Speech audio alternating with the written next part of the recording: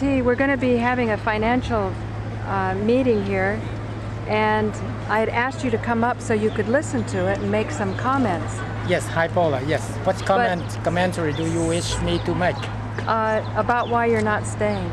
I'm not staying because actually, apparently this is a financial conference about the financial situation of the world and how the banking system... It's about the corruption of the banking yes, industry. That's what they try to do.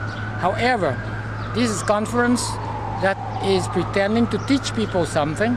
Pretending? Well, you don't know if they're pretending they say or that. not. But they say that. They say they are going to teach you and you have to pay for it to get in and to listen to them.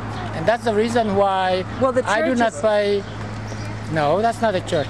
The church That's how I'm not going to pay the organization anything to teach me anything, because the reality is I already wasted my time and my investment to come in here because I asked listen. You to. Yes, so that I can do some commentaries if that's the case. Because when they have question and answer, I wanted to have you see if, because I know you're an international lawyer and you're from Vietnam, and I admire that you're concerned about the problem in the Middle East. And you have this idea of software, God 3.0. And it's humorous, it's light, it's fun, about a very serious issue, which is people's religious beliefs oftentimes divide them from each other when they're not the same as the other guys. Did you read my latest email about God 3.0? Yeah, I did, but that's why I wanted you to put it in practice, because I knew you'd say intelligent things, but it looks like I put it in practice by saving money first, by not paying money to those people who organize... But here's the problem. St. Mark's is charging... let's say, conference, so that they can help you to save the money, and they charge you money first. Those kind of things, I don't want them. I'm sorry, but that's the way I'm doing it. Okay. I can give that $20 to homeless people. I would be more than happy to do that. But I'm not going to pay them $20 No, I know you're a generous person. So that I would listen to them to their lesson, rather. Okay. Well, thank you, DMT. All right. We'll see you next time. All right? Bye.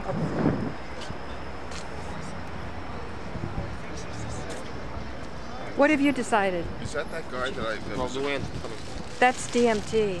Yeah, he's an international lawyer who wants to say that the Bible should have a disclaimer on it. And I think it must be serious enough for them to take away his house illegally. Because you'd always warned me about that. What have you decided, Mark? Are you going to go? Did you go in there? Yeah. You don't want to say anything? No comment? Okay, well, I'm going in. So I really appreciated that. I did want him to speak after the presentation because these are weighty problems. You know, what's the problem with our economy? Well, let's see if anyone's in there, first of all. I know sometimes they have nobody there. So what's going on, they told me, is Olesa is sitting at the door, as usual, probably with all those books, and somebody named Michael Paolietti or something like that, who is the foremost credit card specialist who's brought the last 10 cases on credit card abuse and water. Something like that, I don't know, is speaking. So there's this person. And I guess I didn't even ask, I guess it's $20. I didn't ask. What do you think, Carl? Carl? Scoundrels with those credit cards, the way they up the interest on people. It's called usury, and you have a posting on that. Usury, that's what we should have insisted upon when handing several $1 trillion to the banks is that they reform their relationships with their customers and cut back the interest rate to something that the people can afford. See, usury is just what happens with usury. The reason that it was outlawed is that usury is payment in excess realistically of what a person could be able to earn from the money and pay a reasonable amount of interest. So usury really puts a person in permanent servitude so that they're always paying the vig, the mafia vig, or the usurious interest, and never getting out of debt. And that's what they want. They only lend money once, and then they keep getting the vig when they charge usury of 25, 30, 35%, which is what the credit card companies are now charging. They're charging, and in New York we used to have a law that said usury is 6%. And other states had similar laws, 8%, 9%, but now the banks are free to charge 20, 30, 40, 50%, almost anything they want. And some banks are now charging 500% for payday loans. So when a person a few days from payday, once a week, goes down there and says, look, I need some money to buy some food, can I borrow $30 against my payday? The interest rate is 500% a year, and it's legalized. They're allowing this to take place. So when you have the usury in terms of pricing, when we have monopolistic pricing, monopolies charge more than they should, and that excess charge is usurious. It's comparable to usury. So when we have monopolies like gambling, casinos, usurious, they have usurious rates of return. When you have usury, you have usurious rates of return. When you have banks charging variable rate interest on subprime loans, more usury. You have antitrust, more usury.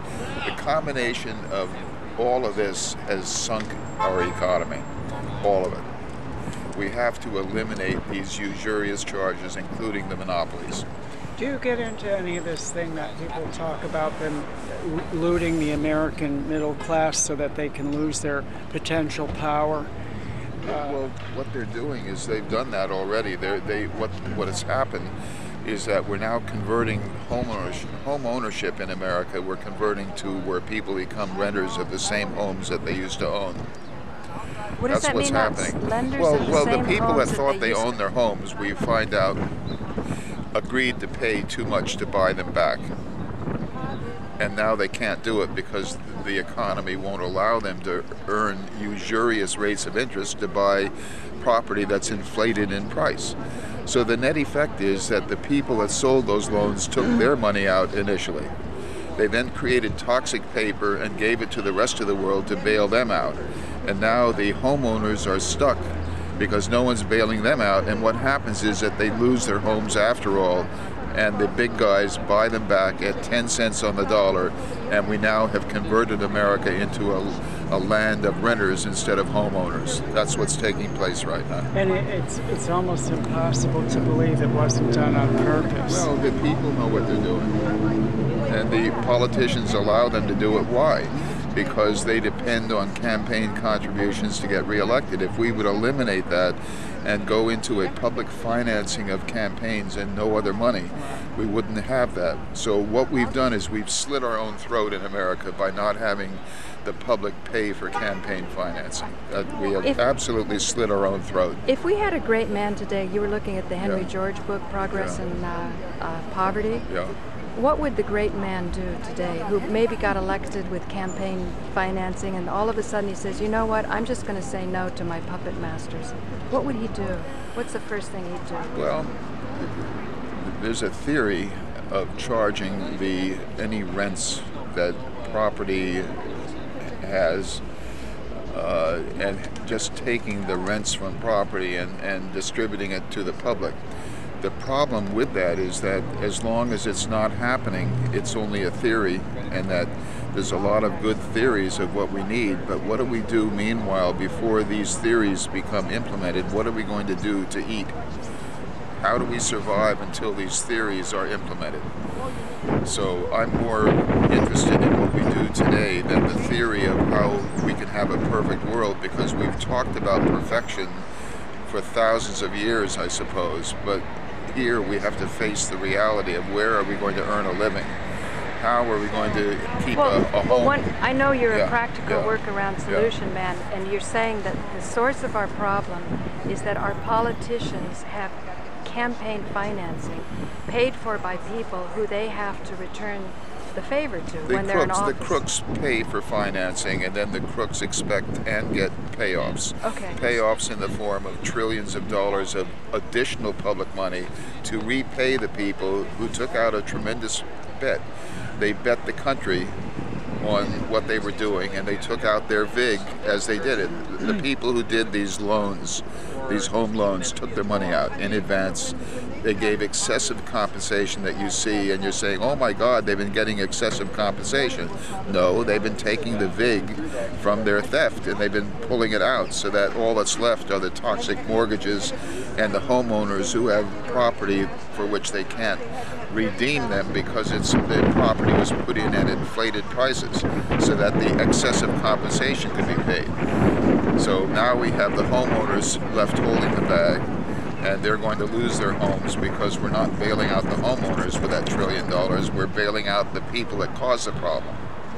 Yeah, but so what would we do if all of a sudden one of these paid-for politicians decides to cut his own strings? Say he inherits some money. It seems like some of them saying that the senator would rather not, because they spend their whole time doing it. It's not so much fun. One senator can block everything by a filibuster, so that one senator can block legislation from taking place. Yeah, just one senator can. But they could also filibuster against bad legislation too. Well, they can, what is bad and good? The people that put them there want no usury laws. They want the banks to be able to do anything they want. They want excessive compensation.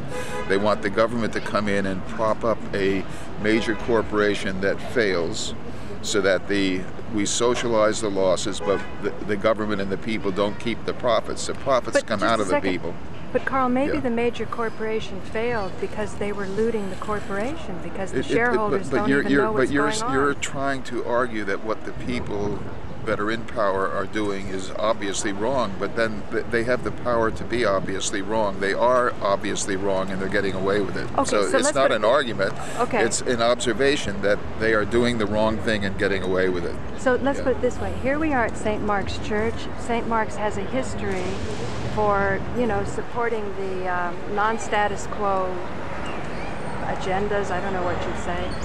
And there's a conference, or there's a talk right now. Les Jameson, who was known as the 9/11 truth person, that was meeting here every Sunday, is heading this up about banking fraud, and he's charging $20, I think ostensibly because the church is now charging them. What can be done in this environment with the people? Anything? I think as long as the main media doesn't collectively point out and give direction to the people and urge the government to have solutions, if the main media isn't directing solutions, then we're not going to have solutions, because it's not our agenda that's adopted, it's the other people's agenda. The people that are in control set the agenda. Even though it's wrong, it's right for them, and they can implement it. What's right for us, we can talk about right here, but we're never going to get it implemented because it's only good for the people. And that isn't the agenda of the people in charge. There are people discussing it, though, in the media. I've seen some, before you would see none. Now there are people saying we need campaign finance reform. Even Obama said it, even though he didn't do it. We've known it for 40 years. You have. Well, the a lot average of us person, have known including it. myself. You didn't. No one discussed it even 10 years ago. I used to say it to people, and they didn't know what I was talking about. It's not a critical mass, though. We don't have enough. We have more people that want beer. Yeah. If we stopped selling beer, there would be an uprising. Yeah. But that's more important than campaign financing. Crossword puzzles are far more important, and having 2 stadia for the Mets and for the Yankees are far more important than trying to eliminate the suffering that we have. We put billions of dollars into these stadiums. We're going to keep throwing money into it. Don't worry, that's the way it works. We're going to keep putting. It's not causing anyone to get jobs. It's not job oriented. It's just giving away our money. It's not a jobs program that builds the stadium, because those jobs don't continue. But Carl, some people find that they suffer to understand these things. They haven't been educated to where it's a pleasure or easy. I mean, I get so excited when I listen to the Henry George School is a good place, and more people, I think, will be going there when they don't have money and they can't partake in the events that cost a lot of money. They may be finding these events where they can learn something. So in a depression, the schools should pick up. And if they're free schools, which the Henry George School is. Okay, that's cool, because I think a lot of the philanthropists did leave things so that people could go free, like the Met or the museum. If it's a donation suggested, but you can still go see the museum even if you don't have the money. I was interested in your comments about what Kai Hayner said, that the anti-monopoly efforts that we think of maybe the 1900s, maybe even a little before, was started by the Henry George. That was interesting. I hadn't known that. No, I didn't know that, but that's interesting, and it makes sense. And the movement was working fairly well until basically Nixon. When Nixon got into office, he really stopped the enforcement of the antitrust laws. That was the beginning of the end, because then we had retailers being able to buy goods below cost. Gradually they started... Explain that. Well, what happens is that America used to have a lot of retailers. In the little villages and cities throughout the country, we had retailers selling their wares. Yeah, we had small hardware stores, we had small barbershops, we had small...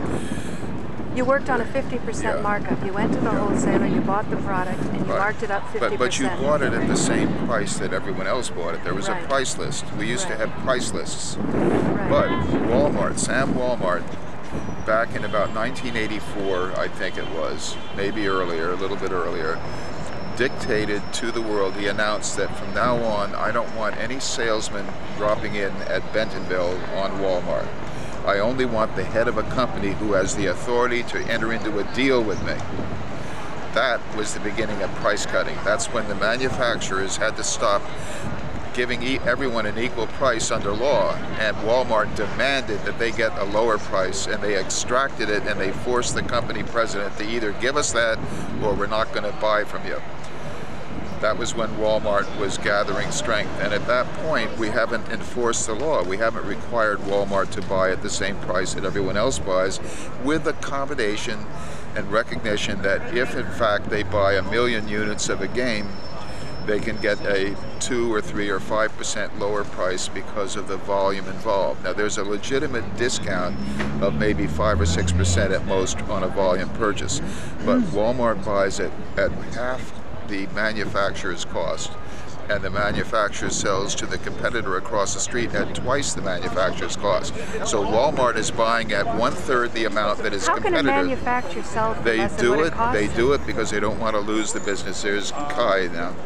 And then, of course, on top of it, they're going to Asia and getting it for nothing. Well, they force people to go there to keep getting a lower and lower price. So Walmart forces people to go over there, and when they do, they survive another year or two. But Walmart doesn't buy the people they put out of business. They merely look for other people to put out of business. They don't buy the ones that they bankrupt. We no longer deal with them. We look for other people to transfer their assets to Walmart through selling below cost. That's what's going on. Excuse me, I want to see if I can catch Kai. What they're doing is very good. What they're doing is very good. What's that? What they're doing is very good. They're trying to help people who went over in debt, and they're also telling the right way. They're telling it the right way. The Federal Reserve scandal, if you want. What do you think about that? Well, Carl, how does the Federal Reserve get involved here? What are they advocating? Something that the Federal Reserve should be doing more of, or? No, the Federal Reserve should be abolished because it's of course, government for the people, of the people, by the people, and the Federal Reserve is a government against the people. It's just they just said the thing about if you have $100 in your account and you lend 50, you should have 50 left. If the bank has $100 in its account, lends 50, it winds up with 150 instead of 50. That's that partial fractional banking reserve banking system where it's just artificial. They create any kind of money they want, and it's. He made an emotional appeal about the tent city that he saw, I think, in Arizona. Hi, Frank, how are you doing? Good, hello. Good. Frank Raven. How did you understand it, Frank? Hey, great for Iraq, huh? Oh, it's obvious the banking system's a fraud, you know. You look in the yellow pages, it's not under government, it's a private banking consortium. So it's good, you know, they're getting to the gist of it now. Yeah, they're doing good work. What's the gist, do you think? And do you think people are going to come away with any relief? Well, it's breaking down right now, and the recession is not going to be over this year, and people have to wake up and change the system. That's the What would they learn at the it. Henry George School to wake up and change the system? Well, they would learn that, first of all, is money wealth? Money is not wealth. Where does real wealth come from? What is real economic value? Real economic value is created by labor.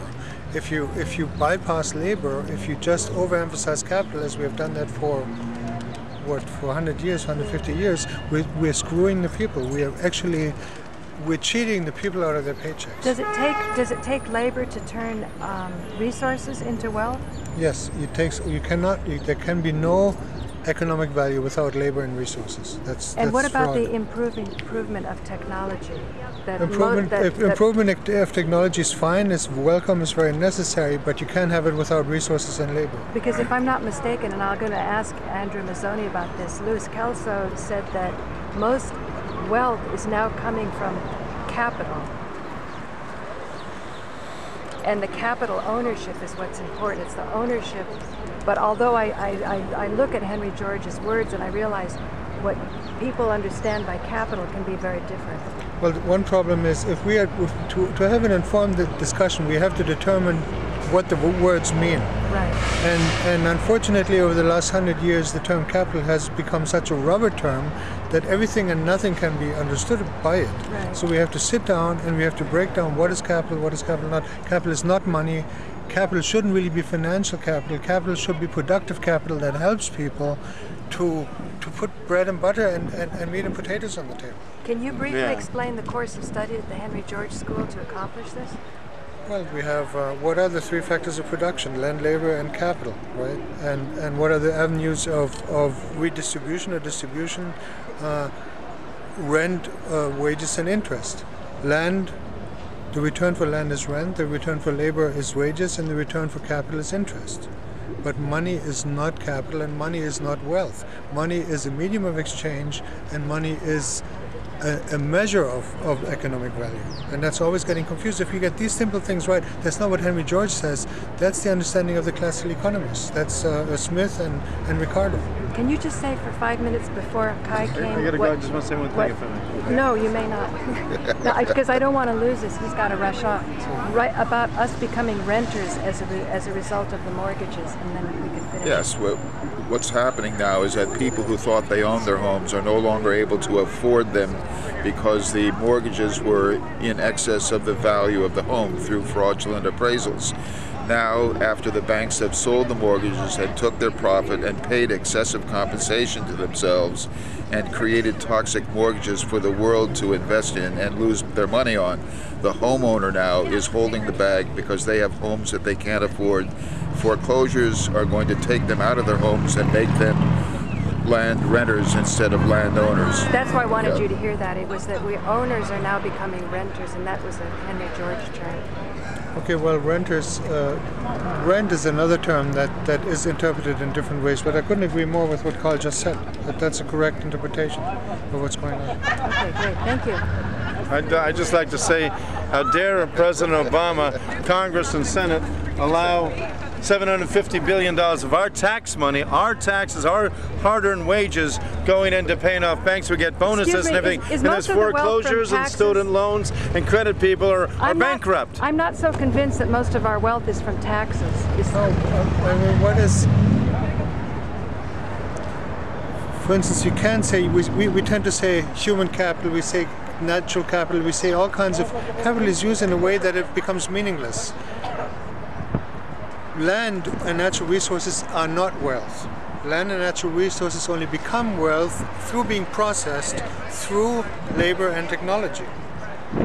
And that's something we have to just keep in mind. Because land is virgin land, but when you start farming it, it produces. Exactly. That's when you have real goods. And that moment you have economic wealth. That moment you have economic value. But Kai, here we are at St. Mark's, and Peter Stuyvesant was called a big anti-Semite, and I turned out with more research, he was against the slave ships. Okay. And whoever was financing the slave ships was who he had a gripe with. I don't think it was a religious thing. So the capital was more able to be turned into wealth. The resources were more turned into wealth with the raw labor of the slaves.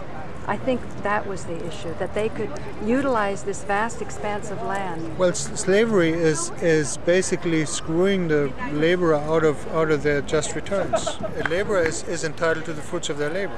Now, if you have slavery, then you don't give back to the person who works the fruits of their labor. So slavery is wrong. So what about today, the slavery? Well, we have a up? form of slavery now. We do. The slavery is caused by usury. It's caused by monetization of everything, so that we have a system that works for the financial people but not for the workers. We're taking away from the workers, forcing them to pay more than they can actually earn. Do you think just getting rid of the Federal Reserve will stop usury, or could just you replace it with something else? You need, well, that we need, but we also need to have public financing of election campaigns, and you will find that we will take back the reserve if that condition is met. Public financing of election campaigns is a good step, and you have, I mean, one part of the fraud is monopoly. If you monopolize, the power to create money should only be the government's power representing the people. It should not be in private hands. That's completely wrong. That's even unconstitutional. But people here don't trust our government. They think the government did 9/11. That's what's happened in the 9/11 meetings here.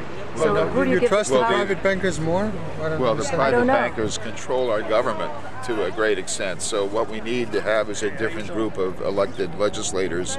And if we have the people financing elections, we will have different people elected. What about town attorney general or city attorney general? Could it help determine who it is? Because you were talking about lawsuits. We need to decentralize the enforcement of civil law. If you only have one person enforcing it, then the powers that be buy them off and say, please don't go after the banks, go after the cab drivers instead. But if you decentralize it and have a town attorney general in every one of the 40,000 towns, villages, and counties in the U.S., you will have competition for civil law enforcement, and we wouldn't be in the mess that we're in today. Okay, so City Attorney General would be useful not just for a 9/11 reinvestigation, but also for people, keeping their homes. To enforce the law, we would find a way to eliminate usury, to enforce the antitrust laws, to enforce the securities laws, the Martin Act, and the things that we haven't had enforcement of, which has caused the country to be where we are today. Kai, one last thing. Carl said that he learned from you when we were together at M&N that the anti-monopoly efforts started from the Henry George School. Can you make any more comment on that? The anti-monopoly what? I didn't catch that. That the Henry George School started the movement towards legislation for the anti-monopoly laws. Oh yes, absolutely, because that goes back to the campaign in 1886. Henry George was running for mayor of New York City with Abram Hewitt from the Democrats and Theodore Roosevelt from the Republicans. And Hewitt ended up winning. Some say it was fraud. It was the ballot boxes were put in the Hudson. But Theodore Roosevelt took away from the debates with George a lifelong respect for George's programs, and he read the books and he studied the books deeply. And the antitrust laws that were done in the first 2 decades of the 20th century, implemented by Theodore Roosevelt and Woodrow Wilson, by a number of undersecretaries who were Georges, they're pure Georges. Can you connect me with some expert, maybe at the Henry George School, on this time of history? Sure. Great. Thank you, Kai. Thank you, Carl. See you later.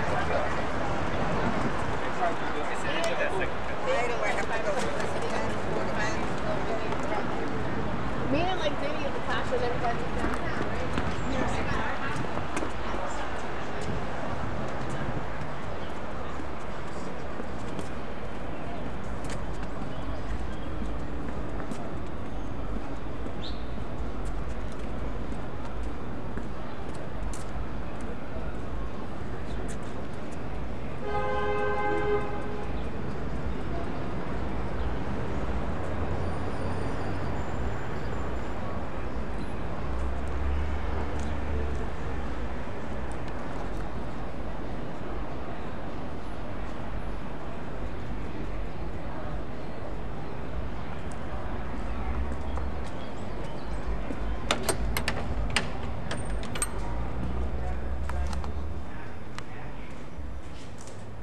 Why? Because that's a negotiable instrument. That has a value to it. That becomes cash.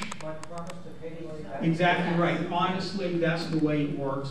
There's all these books up here now that go down that road, and they make it very, very clear. Okay? Sir, let me ask you this with all due respect. Are you over 60? Yeah. They lied to you. Now listen to me now close now. They lied to you for over 60 years of your life. And now you're walking in here now, meeting some guy for the first time. And you think, is this guy really telling me the truth? Or have I been lied to for 60 years of my life? I assure you that you've been lied to for 60 years of your life, okay?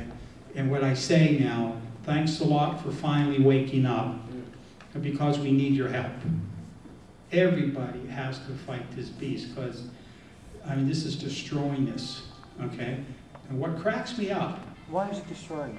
Why did... It's what they can get away with. It's a lot bigger than... Why did Franklin Roosevelt make... Wait, guys, hold on now. We're losing control now. One guy's talking.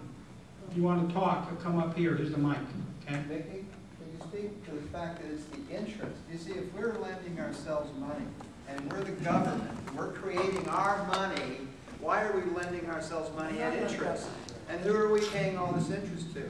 And now why do our children, several generations from now, not ever going to be able to pay back the interest that is now going to be due from them, but not us, because we lend ourselves money, but not our government ourselves. I mean, it's the interest, that's one component of it, but another is, how do you like being lied to? When I took out a loan and applied for a loan for a credit card, I thought the bank was lending me their money, and I would pay them back. But they lied to me, they sold my name without my permission, without full disclosure, and now they made money and I'm still supposed to pay them back. I would have been able to if they hadn't had all this interest paid on, I wouldn't have even discovered this. Alan? They're greedy. Alan, and if you didn't pay them back, what would they do? They will, when you don't pay them back, they write off the loan if you don't pay it. It's a charge-off. They've been paid. Now, there are groups out there. Anybody want to go into business? Let's buy people's foreclosed debts. Pennies on the dollar. Go into court. These poor people are in court. Oh man, I got a summons, and oh, there's lawyers, and I'm afraid of the judge. And you know what they do? Pre-trial conference. Let's go in the hall. Well, how much can we get out of you? Let's settle. Okay? It's all BS. And it's not right, is what it is. And if you don't mind being lied to, okay, then today was just academic. Have you finished your whole thing? No. Okay, finish. There are the other side. So if you We got two people. Wait, hold on, guys. One at a time. We got two people. I'm just telling you. Okay, great. I will be on the fourth floor, okay? Can you explain if they have access to the roof up there? You see what they're doing? Yeah, it's beautiful. This is what they do. But, I mean, can you go on the roof? Because a lot of places, the insurance doesn't let them. Ma'am, you see that spiral staircase? It'll take you right up there. Okay. This is for you. Go get it, enjoy it, take it now. Okay, I'll so give it this to you. one is 4,000, 4,300. right. So, You want to go to the deck? I went up there actually. Oh, you went to the deck? Yeah, I walked away and then I thought this is pretty Wow. interesting. But I'm wondering, 4,300 a month. So if I would need to get a roommate to afford that. Yeah. So does both me and the roommate sign? Yes. Okay. Each of you will be on the list. Okay, so and then what do you want? First and last months? What deposit? First month, last month, and security. And how much is security? 1 month rent. 1 month's rent. Okay, Yes, so ma'am. 3 months up front? Yes, ma'am. With me and someone else? Yes, ma'am. Okay. You can take the whole thing yourself and look somebody.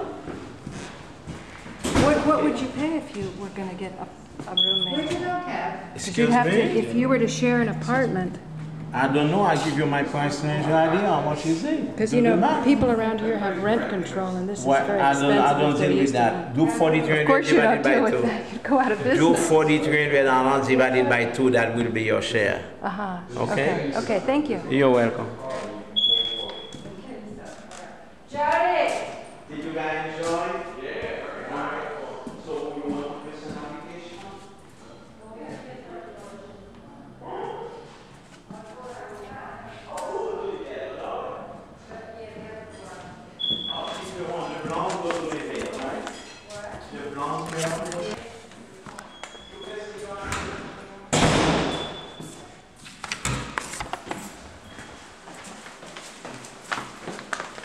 much are you, have you been looking around at apartments? Can I put you on camera? How much are they? Usually. And are you two looking for privacy or roommates? Privacy. How much are you going to pay for that, do you expect? Somewhere around 2,000. 2,000? And are you finding anything in the East Village for 2,000? Some, yeah, but usually not that nice. You know, If you want a place for 2,500, I've got one in Gramercy Park. You'd have the keys if you're interested. In Gramercy Park? Uh-huh. It's tiny though, but at least it's yours. Oh. It's a studio. Okay, thanks.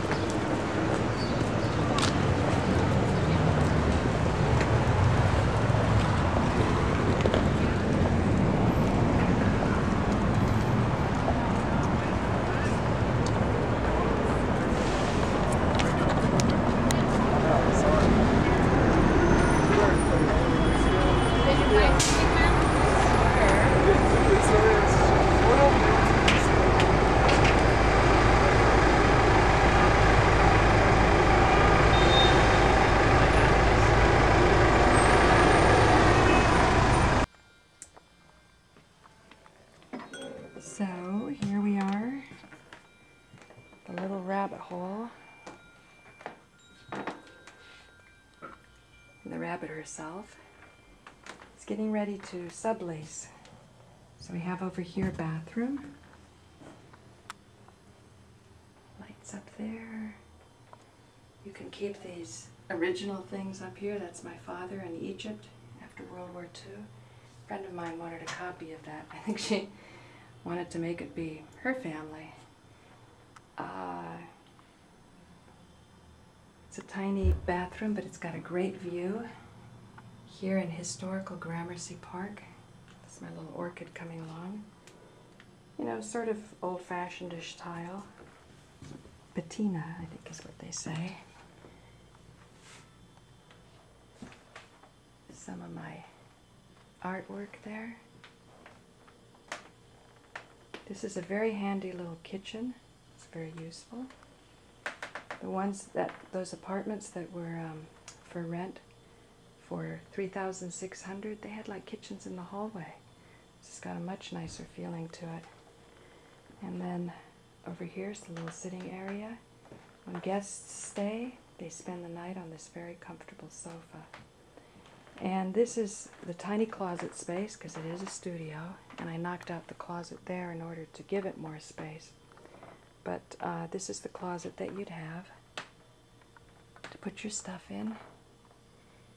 And this is the fabulous double bed. It's a duck's bed. I think they call them ducks. Yeah, I think it's from Denmark. They've got them on Fifth Avenue. They used to. I bought this one at ABC Carpet. It's a $5,000 bed. I can show you the springs another time. This is a beautiful sunny southern exposure in an historical district, so you get nice sun in the winter. And here's the view here. There's the clock tower by Union Square, which reminds me there's excellent cross ventilation here. I actually took out the air conditioners because I think it's like healthy to sweat in the summer, but somebody could stick one in if they really wanted. But just to give you an idea of the nice, there's where I put the computer. All the artwork, of course, could go down. Over there is where I keep my tapes behind the curtains. So if someone wants to move in who's not interested in that, it's easy to take all of that down. But it's very efficient for me. I essentially, when I took this closet down, to have nice light in this room, I raised my bed so I could sunbathe during the winter and essentially put my closet under there. But anybody wants to sublease this, you know, they can have more space under the bed. I'll take my boxes out. But this should be plenty, putting all your stuff here in these shelves. And so here's on the cross ventilation. Let's come over here.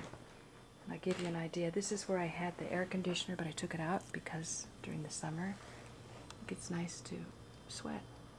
That's the Metropolitan or MetLife clock tower over there by 5th Avenue and 23rd. So you can see 2 clock towers, although the apartment's small. It's got nice cross ventilation and beautiful views. So there you go. Any inquiries? Rabbit Hole Central at Earthlink.